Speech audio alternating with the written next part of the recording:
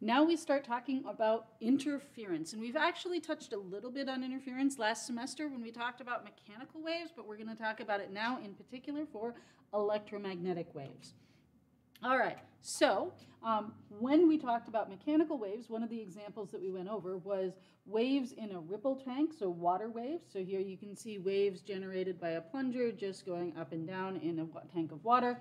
And what you can see is that when you have two sources, that they will actually interfere, so that if you looked at the amplitude at some point along here, you would see minima and maxima as a function of position.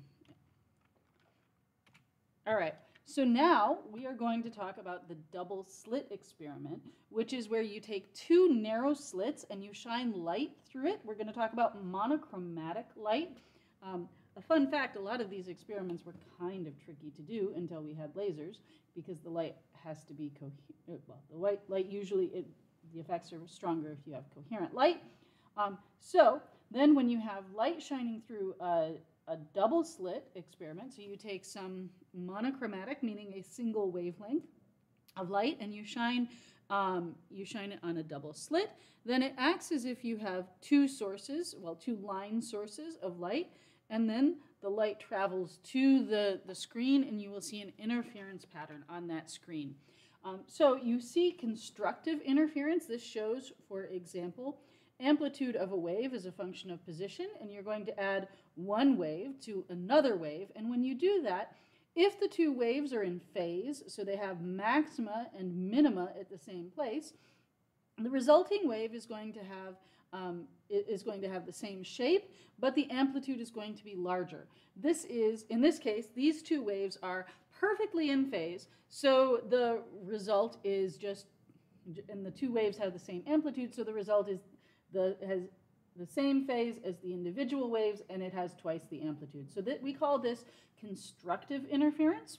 You can also end up with, you can also add waves where they are out of phase, and this shows waves that are exactly out of phase.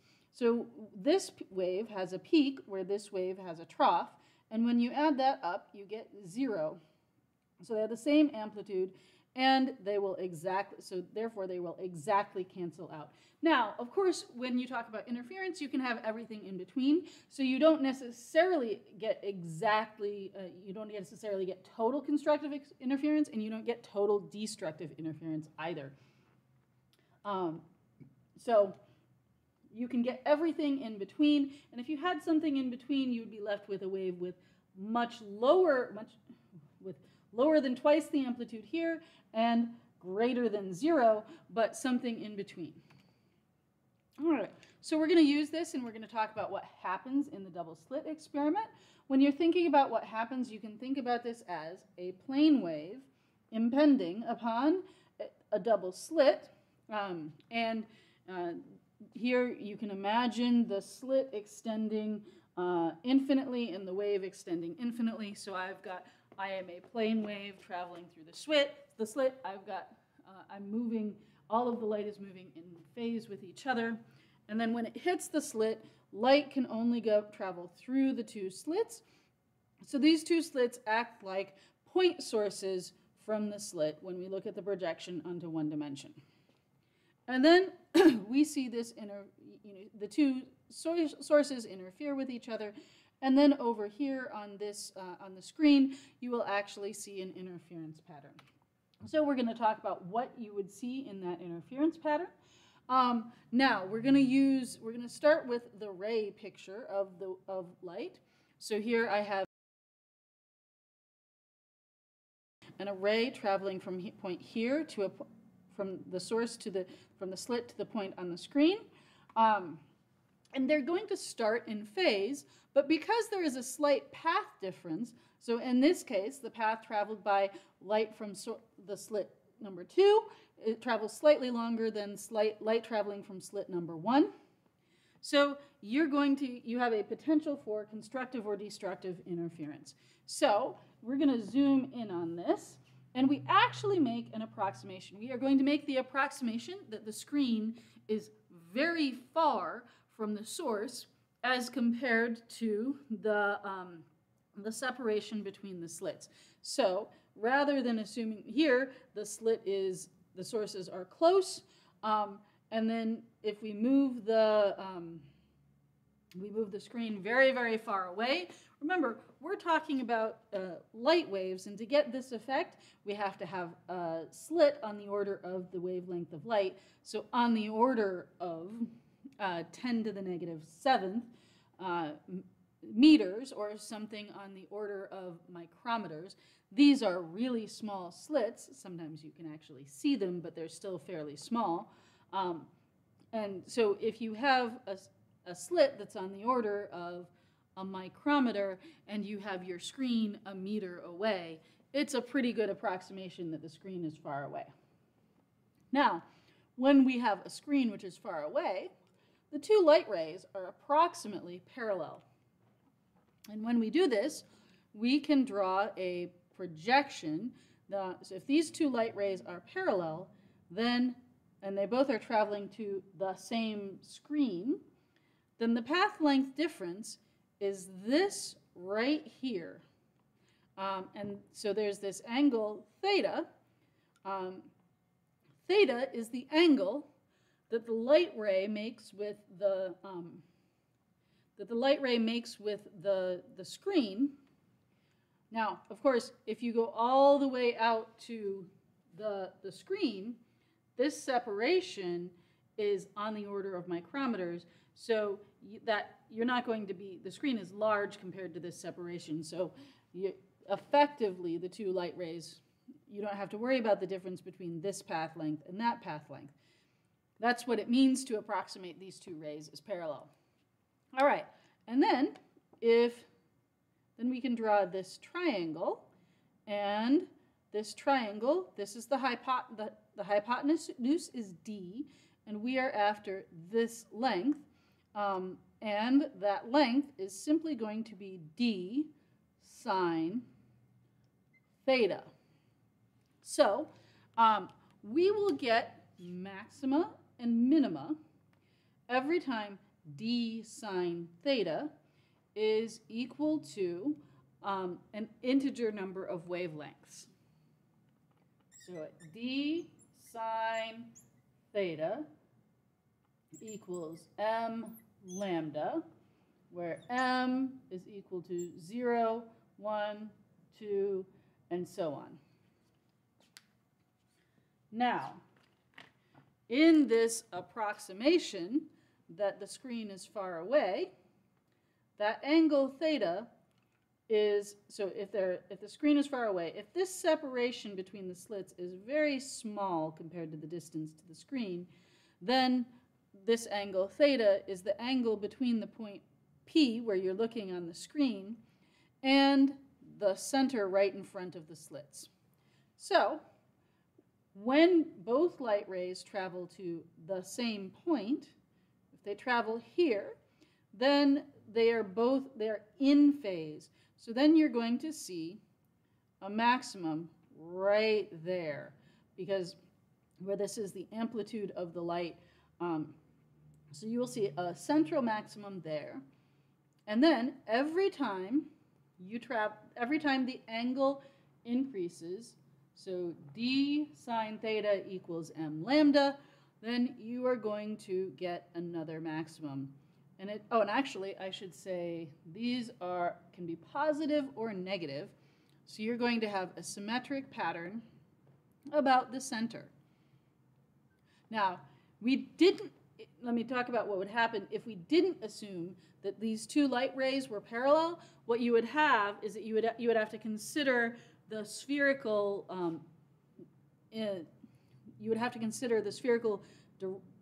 nature of the wave itself.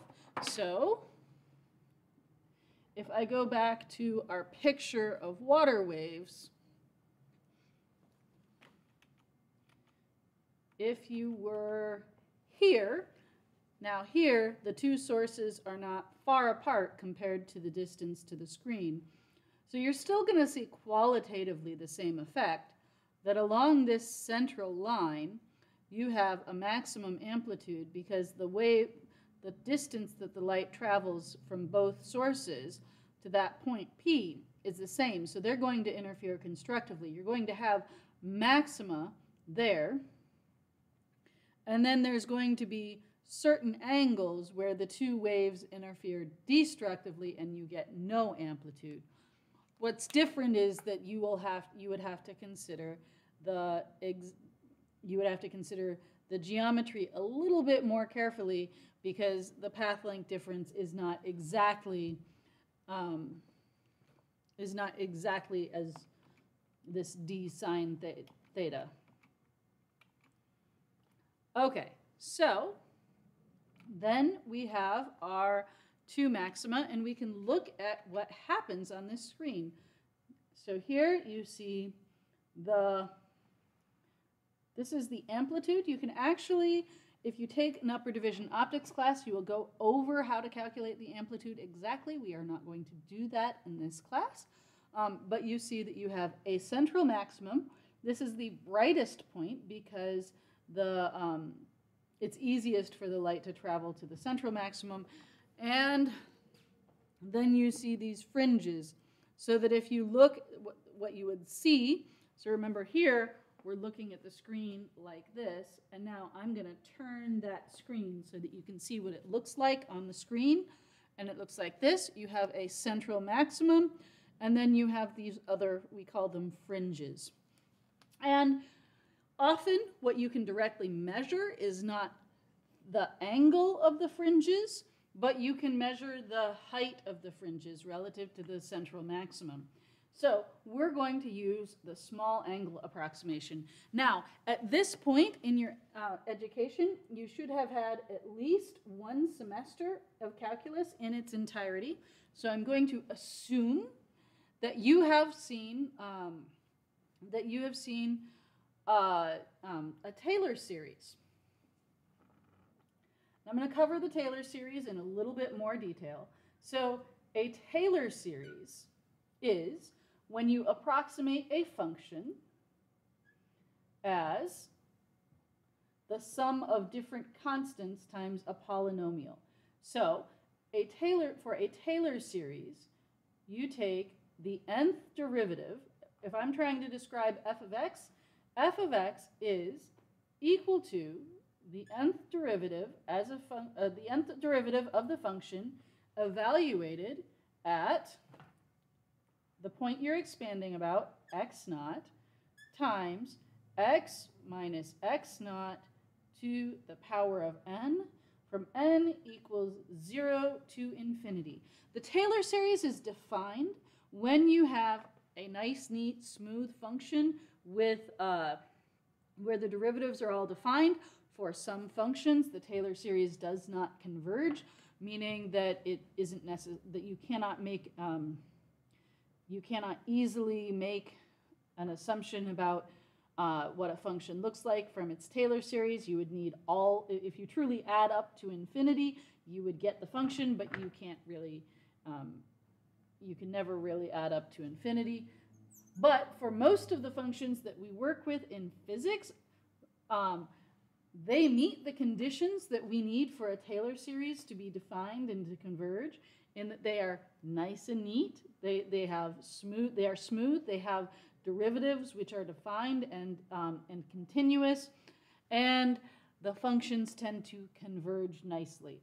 So most of the things that mathematicians worry about with derivatives and with Taylor series, we don't have to worry about for our. We don't usually have to worry about in physics, because we tend to work with the functions that behave nicely. There are some exceptions to that, but not in intro physics.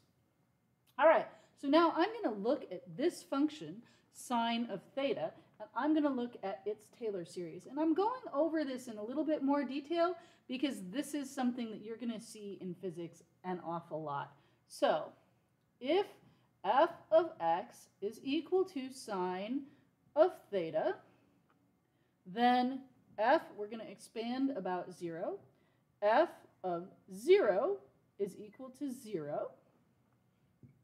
The first derivative of x is equal to cosine of x. Here in my head, I was doing a mental check of whether it's positive or negative cosine.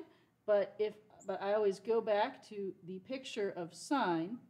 Sine starts at 0, so its derivative has to be positive, so I want the positive cosine. After all these years, I still have to do that cross-check because it isn't in my brain anymore, whether it's positive or negative. All right, then in this case, the first derivative evaluated at 0 is equal to 1. F double prime of x, the second derivative, is negative sine theta. So the second derivative evaluated at 0 is equal to 0. The third derivative is negative cosine theta. I've switched variables here. I've defined it in terms of theta, so actually I need to change all of my x's here to thetas. This is where, when I'm teaching in person, I give my students candy if they catch me making a mistake, because I tend to make careless mistakes.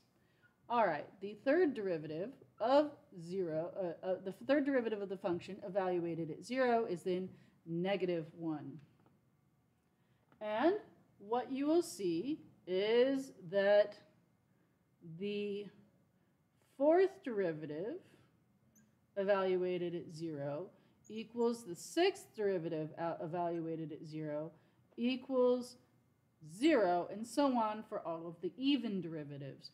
And every other odd derivative is going to be 1, and every other odd derivative is going to be negative 1. So I can write that sine of theta, oh, I forgot one important thing here, n factorial, the nth, the order of the derivative. All right, so sine of theta is equal to 0 over 0 factorial, which is equal to 1, times x to the 0, so this term is 0, plus the first derivative over 1 factorial times x to the 1 minus, let's see, the next term is plus 0 over 2 factorial x squared minus 1 over 3 factorial x cubed, and then I'm going to continue. So I'm going to see that all of the even terms go to 0. So my next term is a positive x to the 5th over 5 factorial minus x to the 7th over 7 factorial. And I can continue this on, and I can rewrite this as negative 1 to the n, x to the 2n plus 1 over 2n plus 1 factorial from n equals 0 to infinity. So if I look at n equals 0, I get negative 1 to the 0 is 1, x to the 1 over 1 factorial. N equals 2 gives me negative 1, or sorry, n equals 1 gives me negative 1 to the n, so a negative 1, x to the 3 over 3 factorial. N equals 2 gives me negative 1 squared, which is 1, x to the 5 over 5 factorial, and so on. Okay, what do I do with this information? Well, I am a physicist. A good physicist is a lazy physicist. I'm looking for a shortcut. So here we have already said the screen is far away from the source. And now we're going to look at the what's going on here. I want to know the heights of those fringes. If the screen is far away from the source, I can often make the assumption that this angle is small. If this angle is small, then this term with x to the 3 is much, much smaller than that term. So I can make the approximation that, and I switched between x and theta again. And so here I'm going to have to go back and correct all of my x's, and I'm going to make them thetas. Sometimes it is useful to have students in person because students would correct me. All right.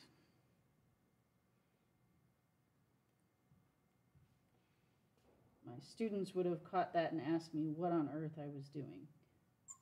All right, so I can make the approximation when theta is small that sine theta is approximately equal to theta.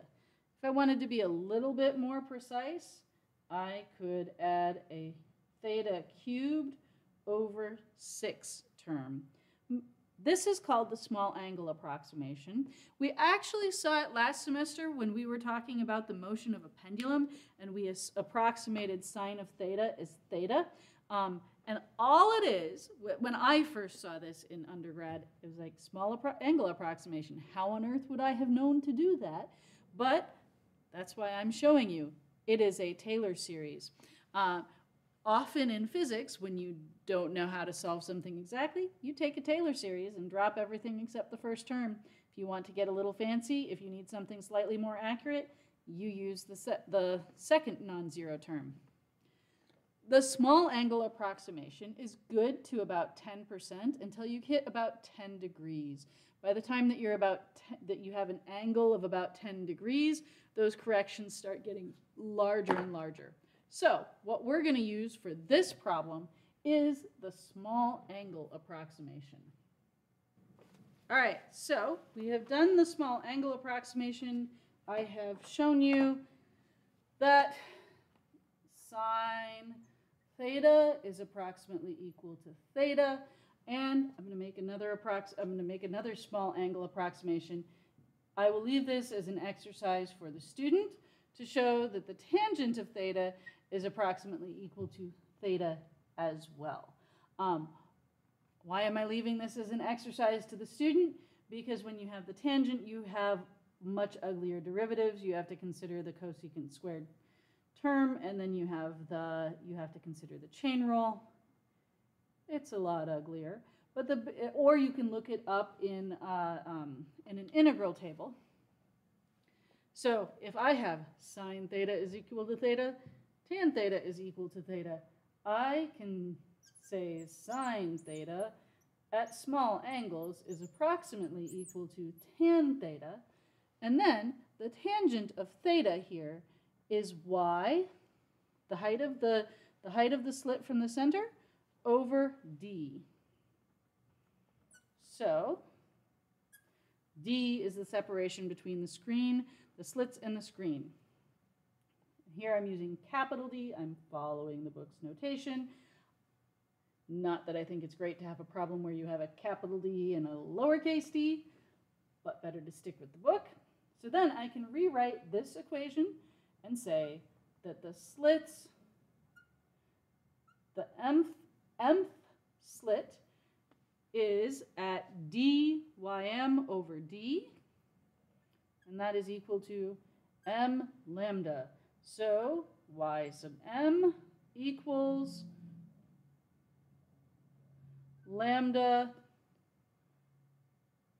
let me put it as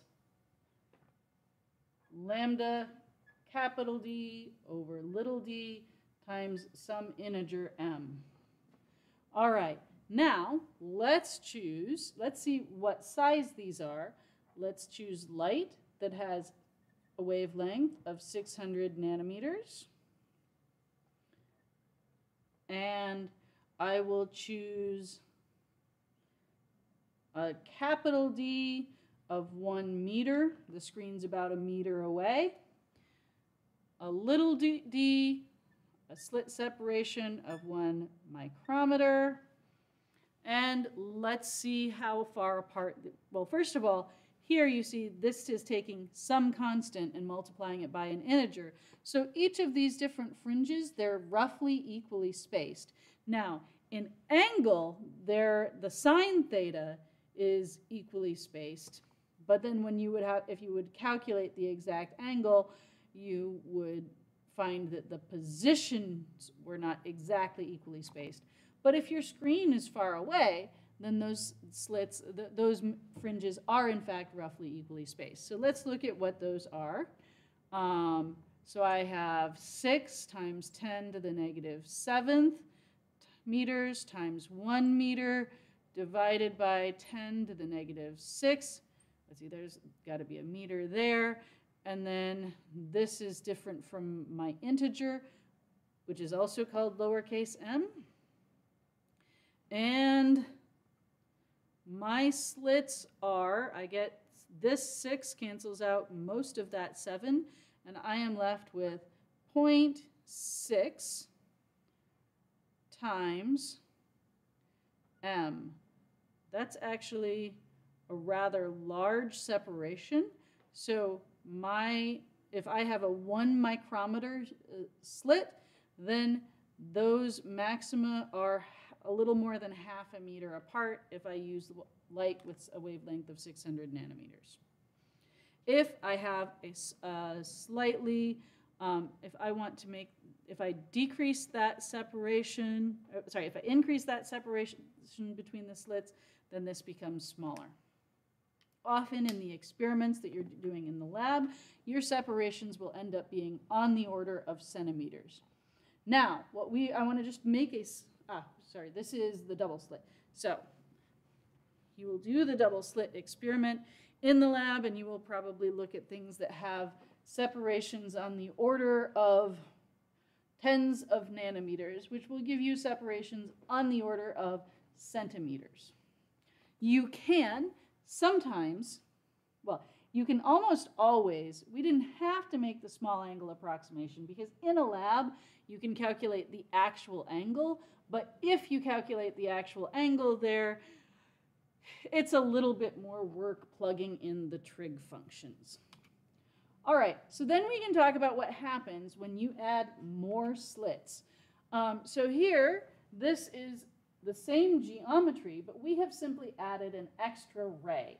Now, if we're still talking about the easy one is the central fringe, that if all 3 of these rays travel roughly straight, then they're all going to add up constructively. Now, if we look at the separation, so the path length difference between the first ray and the second ray, this is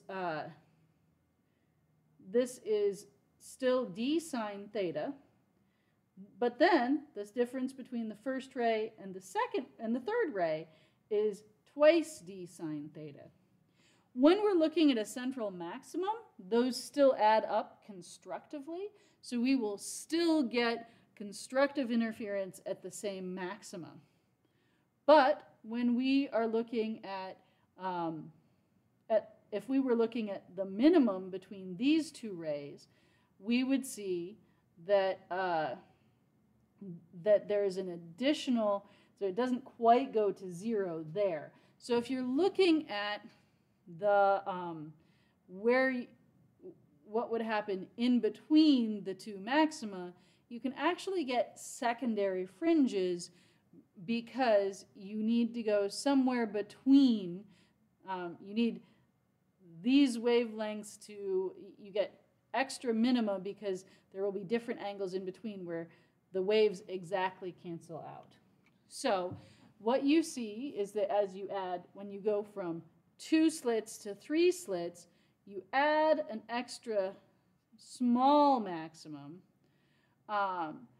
but you still keep the main 3 slits, but they get just a little bit narrower because the constructive interference is a little bit stronger. And then you add 4 slits, you will see another sub-maximum. And these slits get narrower and narrower. And then you can add a much larger number of slits. It gets really hard to see these little sub-maxima, but you will continue to see the very strong maxima that were exactly the same maxima you would have with two slits. All right, then we can talk about thin films. Now, when you have, so you've seen this because you've already undoubtedly seen the sheen when you look at when there's a little bit of oil or gasoline in a puddle, or the sheen on top of bubbles where you can even see sometimes slight rainbows. You see different colors. So we've already talked about refraction, that when you have light incident, the light is on some material with a different index of refraction, the incident light is bent by the material because the speed of light is slower in a material that has a higher index of refraction. But what happens when you have light incident on some material where there is an index of refraction is different, is that some of the light is reflected and some of it is in fact transmitted. And we talked about how this reflected light is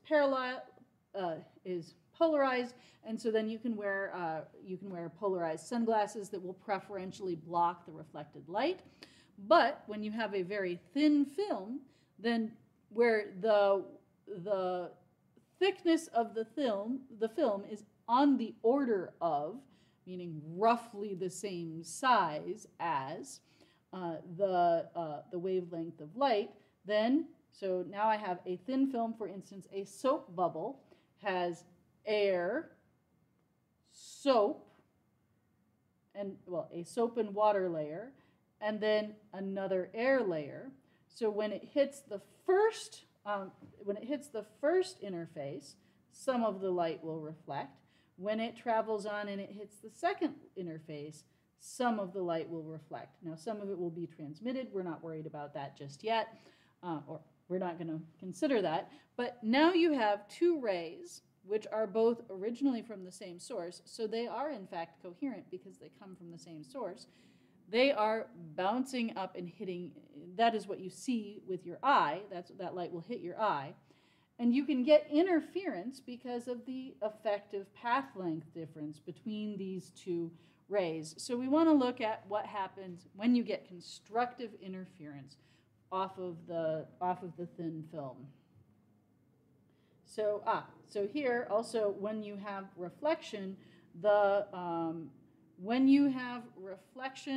where the index of refraction is greater, so this has a higher index of refraction than that, then this wave picks up a phase shift of pi radians. So the phase of the reflected wave is different from the phase of the incident wave.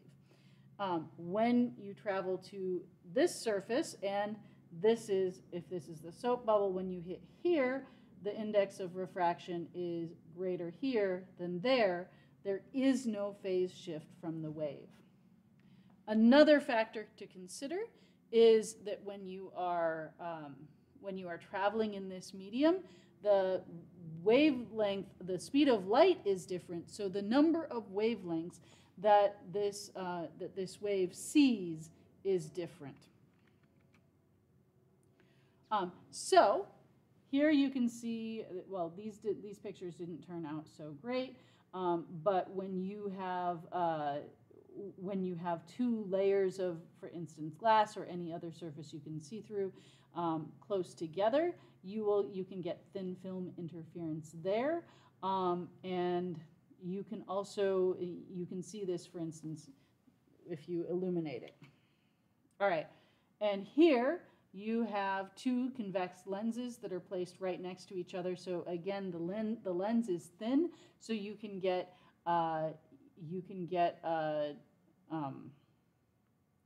interference between them there. All right, and I want to go back to here. So what we can look at is when you get destructive interference. So if this distance is an integer number of wavelengths where the light travels through the film and then bounces back, we are going to call this distance t. And then so that the total distance traveled by the light is 2t. When that is equal to an integer number of wavelengths, then that is when we get destructive interference. And the reason we get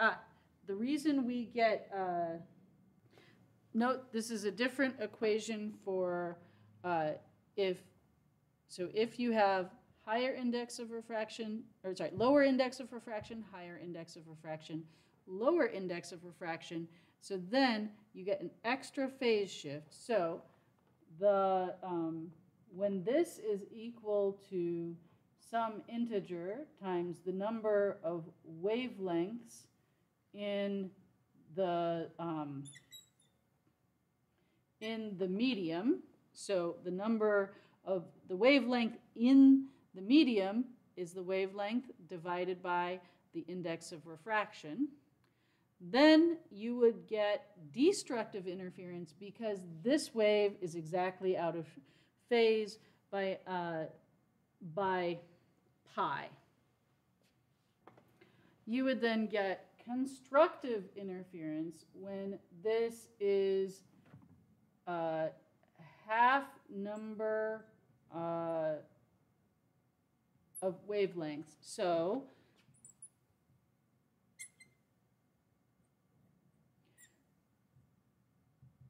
for instance, here, if we set m equals 0, the first one occurs where you have half a wavelength here, because then the two waves that started out of phase end up in phase again.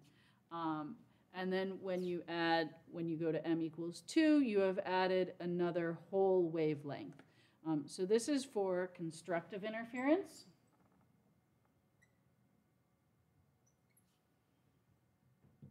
And this is if n2 is greater than n1. Note that if you had, if this wavelength, this index of refraction were higher than that index of refraction, you would not get that phase shift, and the same equation would give you destructive interference. Okay, now we're going to talk about the Michelson interferometer. And this is going to come up again when you get to talking about modern physics. So let me just tell you to keep it in your head somewhere so that you, because you will revisit it. All right, so here you can see some schematics of a Michelson interferometer.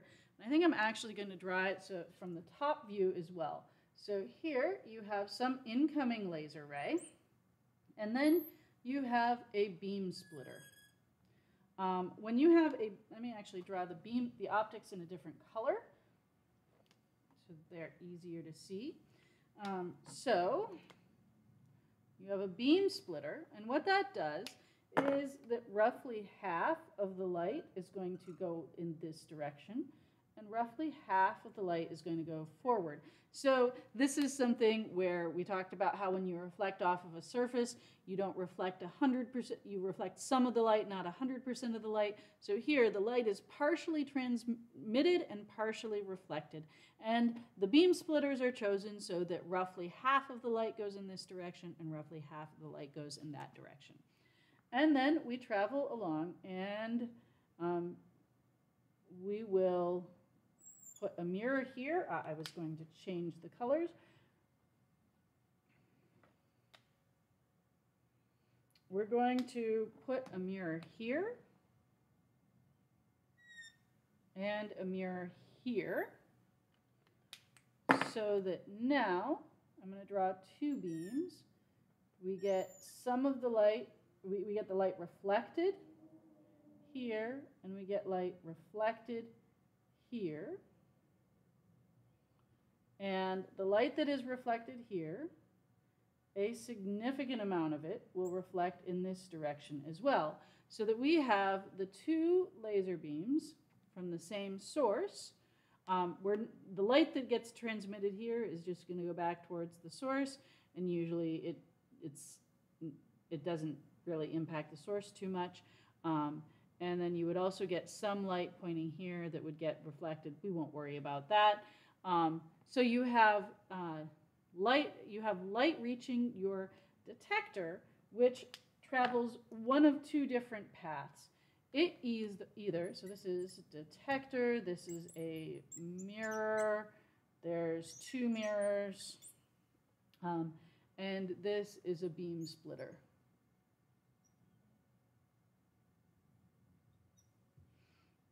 And then you have your detector. So the light travels either through one path or the other. And the difference in the paths traveled is this versus that. So then we can measure very small distances. So why might you want to do this? Well, now we're going to consider slightly shifting this, this mirror. And as we do that, we're going to change the path length. So the path length, if this is, if we move this by a distance delta d, then the path length, the change in the path length seen by the laser beam is twice that, 2 delta d, because it has to travel there and back. And when we get we will get constructive interference when that, so let's say we started with these two laser beams exactly in phase. So I might not know exactly what this length is and what that length is, but I can tweak the distance until I see that they are in phase. And then I'm going to shift just this guy. And then if I move this, if I see one whole wavelength pass, if the change in path length is equal to an integer number of wavelengths, I will see one one fringe go past, so that I get I see that I can then know that I moved this 2D was equal to one wavelength. Now, what your book talks about is inserting an object with a different index of refraction, which you would like to measure. So specifically, if you look at example 3.6, you put an object in here, you put a cell that can contain gas in here, and initially you have it empty, you have it evacuated, so there's nothing in it, and then you slowly pump gas into it so that you can see the gas, so that you can see the fringes go by. When you put gas in it, you are changing the number of wavelengths because the index of refraction in the gas is different from the index of refraction in air.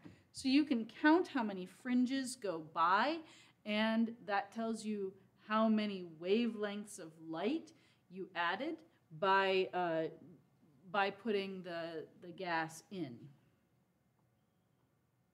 And then you can use that to calculate the index of refraction of the gas.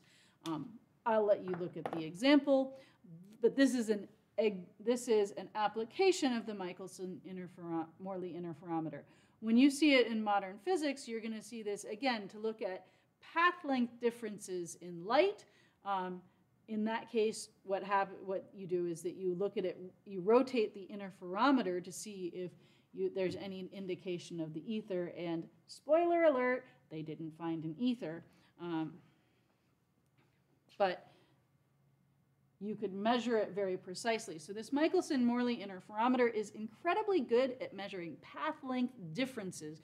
It let people do these experiments before we were, otherwise you would have to measure mechanical objects on the order of the wavelength of light, so hundreds of nanometers. We weren't good at that around the early 1900s, so they never would have been able to measure it without using very clever devices like this. But what it lets you do, it isn't measuring the path length, it is measuring the path length difference, because you're able to use the interference of light to see how things change. All right, and here you can see what it looks like on the screen. So here this is set up so that it's constructive interference, and I can tell you from having done this many years ago as an undergraduate, it can be a little tricky to tell when you have a perfect maximum versus, okay, maybe you're at 80% of the amplitude, but you can see those fringes go by, and what you see is that there's a central spot, but as you travel where the two laser beams are aligned, but then as you go off from that central spot, you actually see maxima and minima as they are interfering constructively and destructively. And when you change that path length, what you will see is that this spot expands, and then there's a dark hole that comes into it, and then there's a new maximum that comes up in its spot. All right, and this is just the example where you put a gas in, you start with a vacuum in here, and then you pump a gas into it and watch how many fringes go in. All right, so moving to some examples. I will say, I think this type of question tends to show up on exams as well as on standardized tests. So here the question is, here we have a double slit a distance x away from the screen, where then you have some maximum. You have the distance from the center of the screen given by y. When the distance d between the slits is relatively large, numerous bright spots appear called fringes.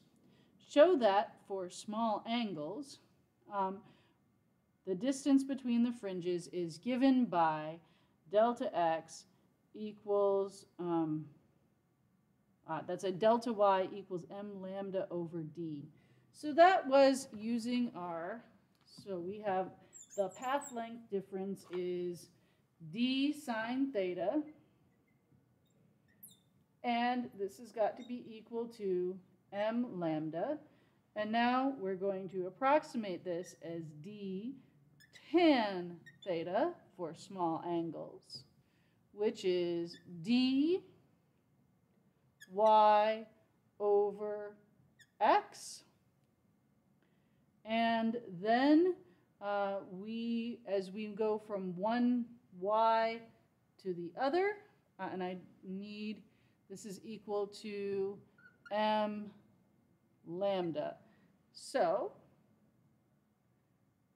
d y m over x, the mth y, is equal to m lambda d y m plus 1 over x equals m plus 1 lambda. And then I'm going to subtract this from that, and I get d y m plus 1 minus y m over x equals m plus 1 lambda minus m lambda. And then here we have d over x delta y, I'm just going to call that difference delta y, is equal to m lambda. So I'm going to multiply on top and bottom by x over d, and I get delta y equals, sorry, this should be a 1. Delta y equals x over d delta y, or sorry, x over d lambda.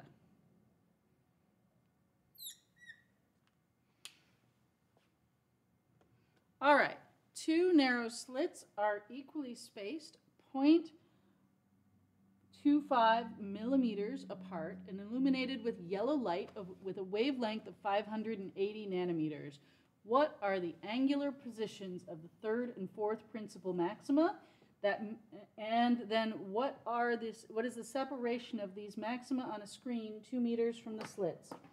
Okay, so as I read this, 10 narrow slits, equally spaced, 0.25 millimeters. So I'm going to write this as 2.5 times 10 to the negative 4 meters. And that is our separation between the slits D. Our wavelength is 580 nanometers, which is 5.8 times 10 to the negative 7th meters. And then we need the third and fourth principal maxima, which are m's of 3 and 4. So we start with d sine theta equals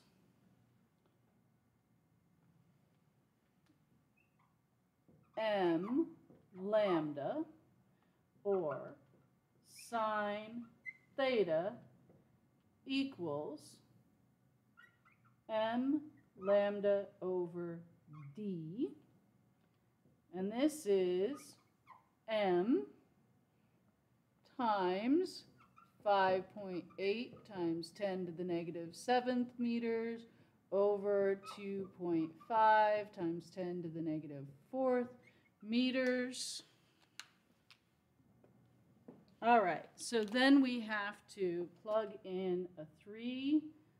So this number works out to be m times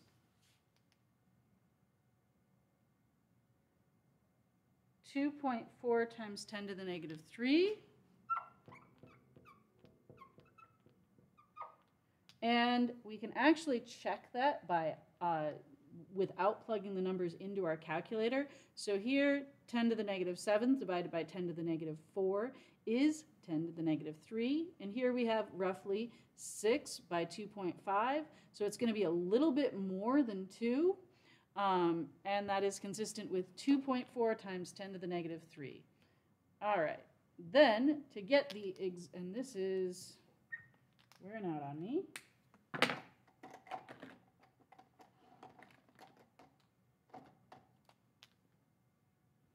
Beautiful.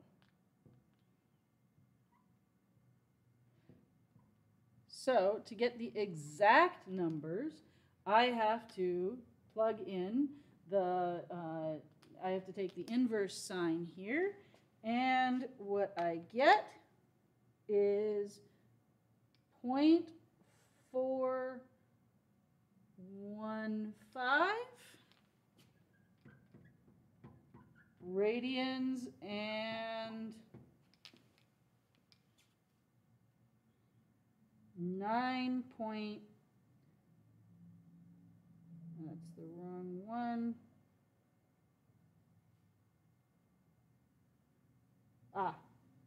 That is not correct. 0.45 radians is too many.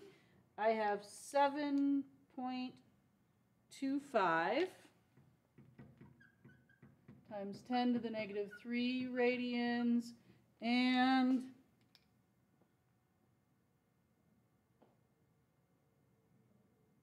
9.67 times 10 to the negative 3 radians, or in degrees, this works out to be 0.415 degrees and 0.553 degrees. All right, and then when I want to calculate its position on the screen, let me go ahead and do this. If we do this without the small angle approximation. I did it with the, let's see. I did it with the small angle approximation first. And I get 1.45 centimeters. Let me write this to a few more digits. 1.4500001 and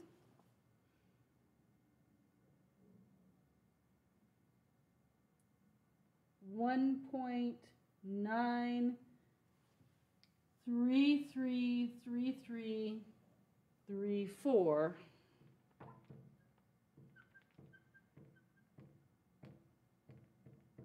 This is with the small angle approximation, where what I have done is what I've done is assumed that this is the separation delta y over d. So I have just multiplied these numbers in let's see, I've just multiplied this number times m by d. And then if I want to do the exact number, then I have to say